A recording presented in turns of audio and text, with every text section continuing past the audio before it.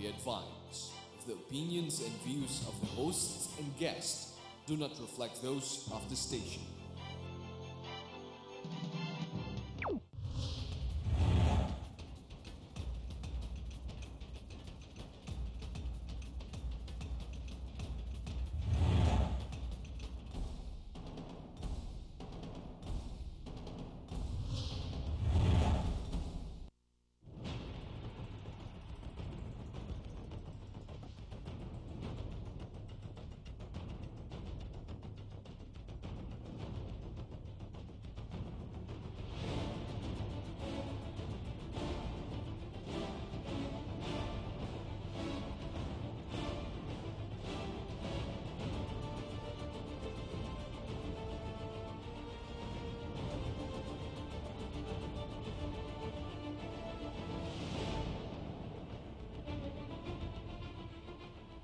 Good evening, Philippines. May gabi sa Tibok Mindanao, Visayas, ug sa Luzon.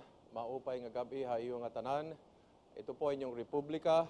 At sa gabing ito ay mapalad po tayo dahil ang ating pag-uusapan po ay may kinalaman sa isang aklat na lumabas tungkol po sa talambuhay ng Senate President. Ito po yung libro na ito na bestseller ngayon dito sa National Bookstore. Nahihirapan po ang National Bookstore maglabas nito ngayon dahil mag-iimprente pa ng susunod na 5,000 aklat muli. Ito yung libro na ito. Halos 6 na presidente ang kasama sa libro na yan sa talambuhay ni Juanito Furaganan na ngayon ay mas kilala bilang Johnny Ponce Enrile o JPE. Kasama natin na maghihimay sa buhay na hindi alam ng publiko kung anong klaseng pamumuhay ang dinaanan o naranasan at sakripisyong sinuong ni Juanito Furaganan ay ang editor ng talambuhay niya, walang iba kundi si Nelson A. Navarro. Good evening, may gabi, Nelson. May gabi. Yes. Nelson, bago tayo magsimula, before we start with our program, maybe the public would like to know just a little background about you, before you got into the business of editing this very voluminous book, Your background, you were an activist. Well, yeah, I was an activist Was during you an my activist? college years. Yes, got involved in the whole first quarter storm movement. MDP ba yun? Movement for MDP. Democratic Philippines. But before 1970, before the first quarter storm, I had a life. Of course. I had a life. I was just a normal student who was going to the College of Law at the UP, and I had my life already set to go into the law and perhaps go into politics. Eventually, a very normal life, but we all swept by the tide of history. Your lineage is Batanggenyo. Yeah, my parents And come you grew up from Batangas. in Balay-Balay. I was born in Manila and I grew up in Balay-Balay, Bukidnon. Bukidnon. That makes me really a Filipino. Oo. Luzon, Visayas, You have the Mindanao. best of everything. Yeah, yes. And Balay-Balay is a beautiful place. Yeah, and I Okay. speak Cebuano also. Also, that's the best part. Yeah. The second national language, if I Yeah. might say that, Of no? course. And then how did you get involved sa movement for democratic Philippines? That was the temperament of the times, no? Yeah, the moods shifted to the left. Very progressive, very anti-imperialist, anti-Marcos, anti-feudalism, bureaucrat capitalism, etc. And sort of I came out as a kind of a bridge among the competing factions. Okay. The left was divided. There were 3 factions in the left. You were actually socialist or No. not them ka talaga? No, I was not them, but the flow of history at that point favored in the national democracy. Okay. But I was editor of the Philippine Collegiate. Yes. And the UP bias is for nationalism. Okay. Rectonia nationalism. Tanyada nationalism. Okay. That sort of, it's mainstream nationalism that the Nationalist Party represented, your Okay. father, etc. But at that point in 1970, nationalism was captured by the left.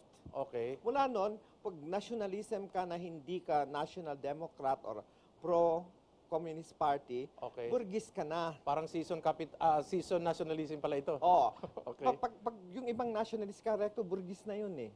Yung Renato Constantino, burgis na rin yun ganun ba yun? Yeah, the radicalization was so rapid at that point. So, ako lang ang, kumbaga sasabihin mo, one of the few remaining na cooler heads. And they needed somebody who would face up to the media and talk to people. Kasi all the rest of the people were younger and more firebrand than I am. So, I really lasted only 1 month in that kind of role of trying to sort of balance everybody and present a credible face to the public. Mabilis yung pag-turn sa kaliwa. And then you were in the States on a visit, on a vacation. What was that? What was the nature Yeah, of that when visit? Plaza Miranda Happened. bombing, Oo. that was August 21, 1971. Oo. I was implicated in that bombing, believe it or not. Okay. Johnny Enrile showed me the original arrest order. I mean, just For now. you. Yeah, for me and 20 other people, including Dr. Prudente. Why were you included?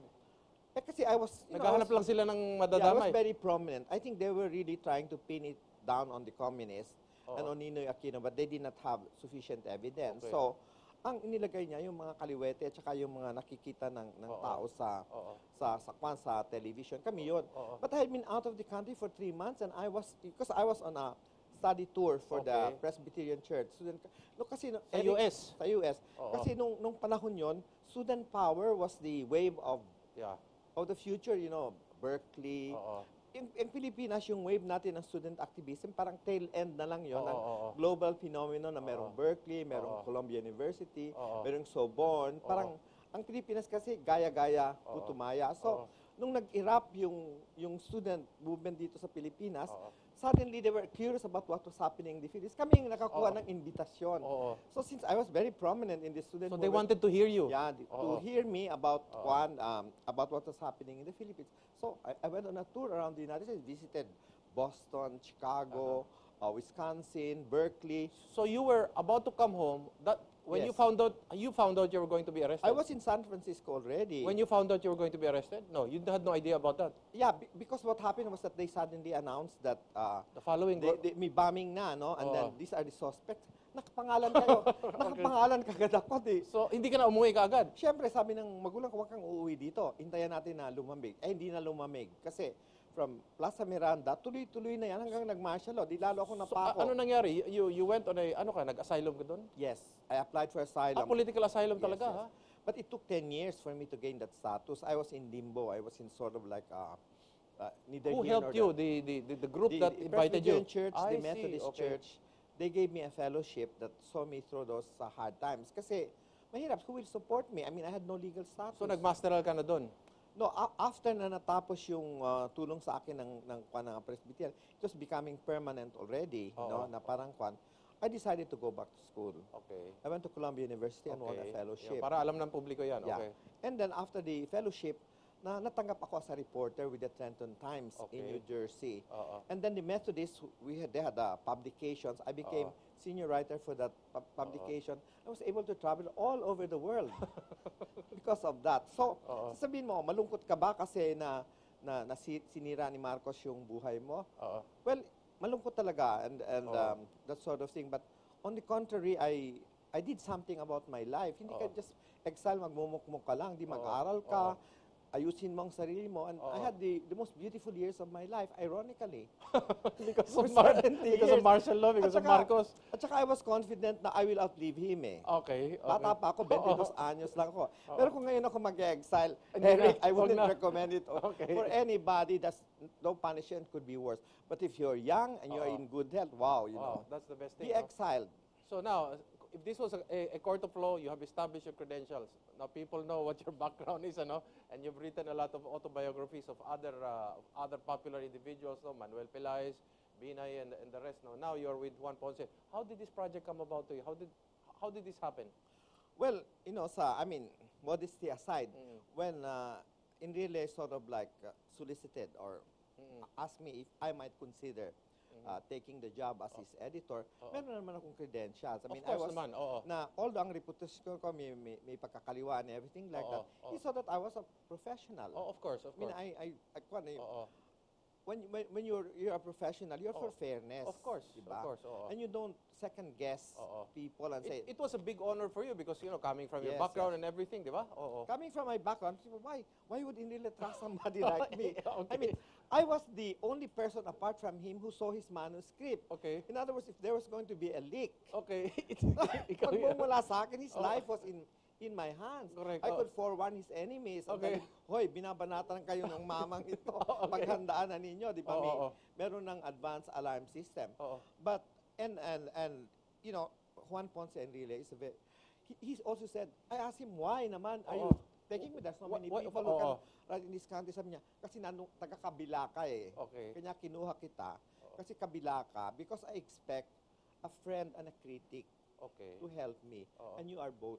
In fact, yun ang sinulat niya sa akin sa dedication sa libro. Thank you for being both a friend and a critic. Because that is how I wanted my story to be told and that to be understood by the Filipino people. How was that? He just called you up? The secretary said, Mr. Senator Enrile would like to have a meeting with you. How was that? No, because, I've been a columnist for Philippine Yes, of course. Star, Manila Oo. Standard. Like, I knew Johnny Enrile. And I know you're back in Philippine Star again. You're I'm going back to be in- writing a column. Yeah.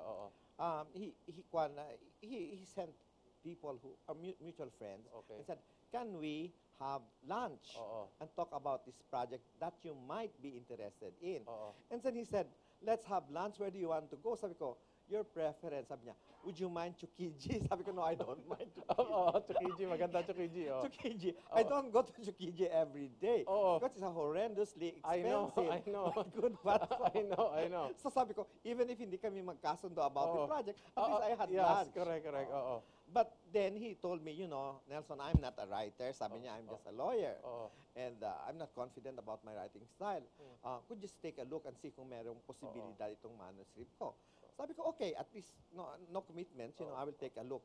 Aba, nung dinala, ganun kalaki yung, yung manuscript. I couldn't carry it. What was this? Handwritten? Was this in No, computer? it was already in computer form. Kasi he would write his notes and then at 80-something, he mastered the computer. Oh, so 80 plus, natuto Yes. siya mag-computer. Nagtuto siya ng computer. Of course, he had a lot of assistants, he had a lot of staff. Oo. But the thing about Enrile is he has a complete library of his career. Okay. Law books, the press clippings, etc. He had a lot of assistants, but a lot of it came from his mind. Okay. Perfect recall. At at that age, Oo. he knows how Details, in short. Yeah, the spelling, A1. Oo. Yung lahat ng details, pati yung title, major, general, so and Pati so. pangalan, di ba? Pati pangalan, pati Oo. middle name. Oo. Ganun siya ka-precise. Oo. Pati yung mga places, lahat kompleto, pati date Oo. to the kwan. Punctilio siya. Kanya yung book niya talaga, sobra ang detail na. Details. Sabi mo, and then sabi ko, Manong, So I said, okay, I'll read it. When I finally went home and read it, I couldn't let go of it. Hindi ako natulog ng buong gabi. It took me several days to plow through it. In the meantime, Wait a minute. Part of it was written or all of it already in computer? all of it in computer. Computer already. na. Okay. Computer already. Okay. But I prefer to read paper rather than the Of course. USB na isasaksak mo. Oo, oo. dudulin Masakit sa mata, masakit sa mata. Masakit sa mata. Oo. So I read Oo. already the kwan in the paper. Pag i-edit ko, USB na ang kwan Oo, ko. of course. Kailangan putulin mo ng putulin. Oo. Yung cut and Cut paste. and paste. Oo. And that sort of thing. But when I read it, may possibility. When I was editing it, Enrile was starting the trial of Corona. Yes, oo. So I wasn't bothering him. Oo. I was just watching him on television and while I was editing him. Yung pala, nagtataka siya, nagpatawag siya, sabi sa akin, nagustuhan ba ni Nelson ang libro ko? Ganun. Well, he was creating history. Oo. What he was concerned about is whether I like his... Yeah, posterity is very important. So after the first week of the trial, we had another lunch and said, what do you think of it? Oo. Sabi ko, Manong, sabi ko, it's a very, very good story and I'm Oo. glad if you ask me to do it, I Oo. will do it for you. Oo. Sabi niya, hindi naman ako writer. Sabi, Oo. Manong, it's not the literary style, Oo. it's the heart. Oo. You wrote from the heart and you just express what you felt, Oo. what you thought happened, Oo. and as you put it, you have no monopoly of the truth. Oo. It's just the way you saw the events and the Oo. people involved in it. And these are historical events. Correct. You covered 6 presidents. Oo, yeah. In your political career, from 1966 to the present Yes, day, oo. talagang you were never really far from the center of power. Correct. In some periods of time, you were really as close as one could get to the center of, of the action. Correct. Kung gusto mong sakilin si Marcos, pwede mong sakalin. Iba yan that kind of thing. Kaututang dila mo na talaga. Correct. Tama. Oo. And then, you came so close to Marcos, and then, because, very frankly, Johnny really believed in Marcosian vision of greatness.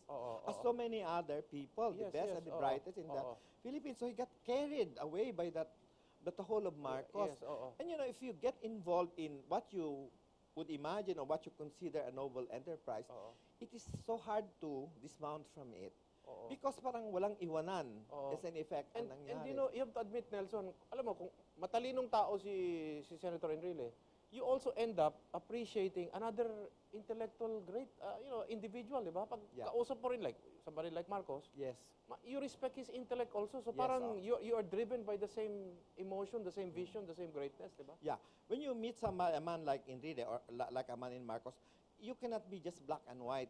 Oo. Because this is an intelligent man Oo. who addresses specific problems and makes choices. Pero kailangan matalino ka rin Yeah, para yes, rin maintindihan mo, no? In other words, he makes choices. He Oo. could have done this, he could have done that. Oo. And he did this. And Oo. so he has to pay the consequences Oo. and the price for making that decision. Oo. It's very easy to say, he's corrupt.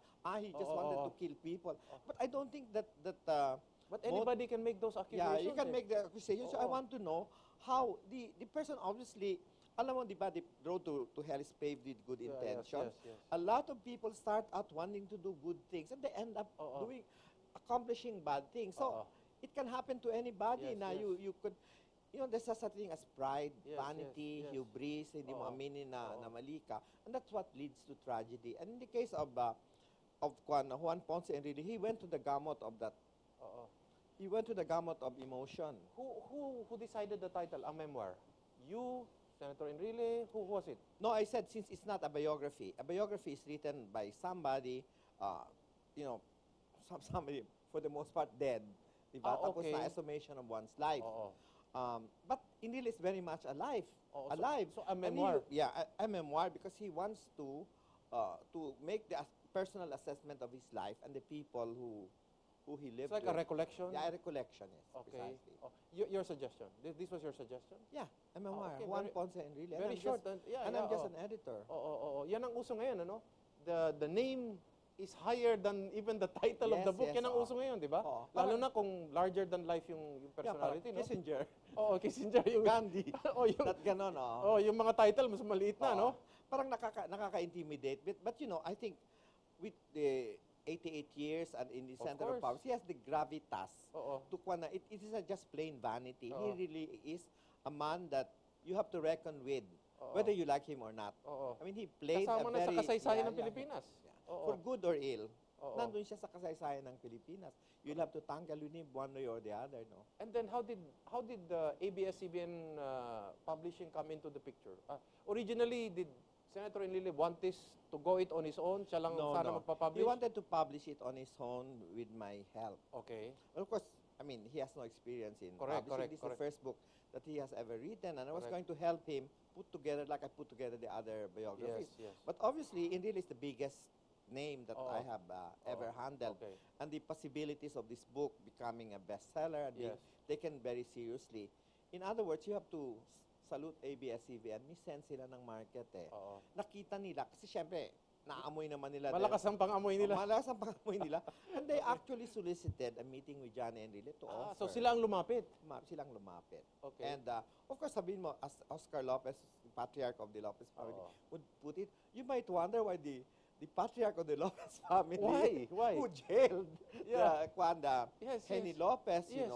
would suddenly, Be interested. interested. But the fact is that ABS-CBN is in the business of media, Yes. the business of publishing, Ah. and Enrile is of genuine historical interest. Oo. So, bakit ang kwan ba ang diaryo ba i-cover mo lang yung mga kaibigan Yung mo? mga gusto mo lang. Yung mga gusto, Oo. yung mga kaaway hindi mo napapansin. Hindi naman yata Oo. yun ang kwan. Oo. So, give everybody a chance because it's the people that will make up their So mind. this is a professional... Yes, a professional. Okay.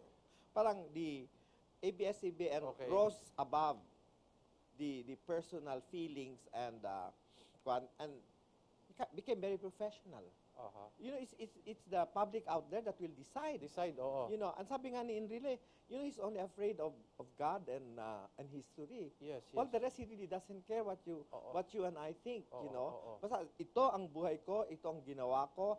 I'm going to take responsibility for my life and for what I did.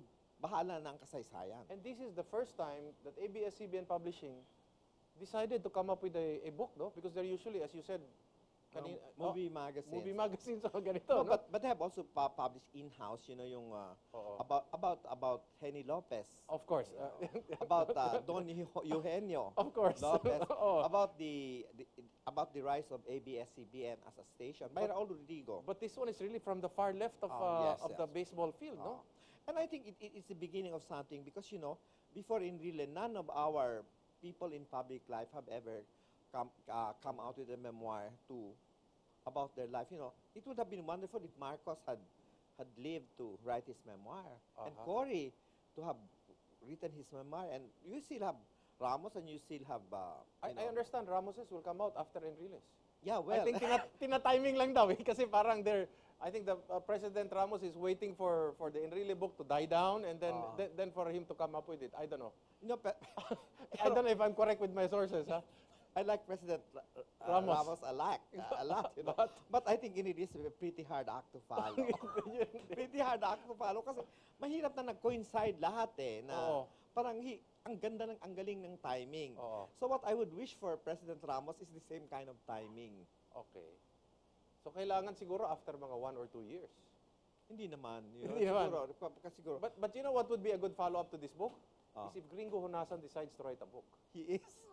Is he writing? told me. Oh, di ba? I mean, I mean, it will be like a younger version, and people will be excited because this is like military adventure and, you know, a hero worship type and, you know, parang a Robin Hood, no? I don't want to be letting the cat out of the bag, but I did have a talk with Greg Honasan. He told me, sabi niya, Nelson, gusto ko rin ikwento yung aking buhay bahagi sa kasaysayan. Kanya lang pagbigyan natin si Manong. Okay. Kasi senior siya. Oh, of course. You know, ayaw ko naman siyang agawan ng eksena, no? After all, mas bata ako. But I think you know what works, no? I mean, you also have your ears on the ground. I think a Greg Honasan autobiography would also be a very strong, you know, yes, in the market, no? He has been as demonized as...